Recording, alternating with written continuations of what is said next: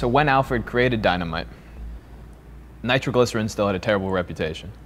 So in the spring of 1868, he set foot on British soil, carrying with him a suitcase overflowing with dynamite. Because he's going around and he's inviting journalists to come to these demonstrations where he would bring sticks of dynamite in his backpack and a stand. He would set up these huge boulders basically and put a stick of dynamite in there and watch as they cleft in two. Alfred was a clever salesman.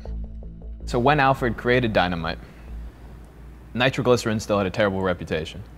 And so his initial thought was to name it Nobel's safety powder. Whatever the name, his invention came at the perfect time.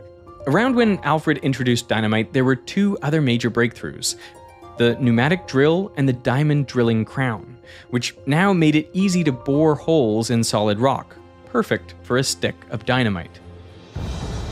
These tools revolutionized construction.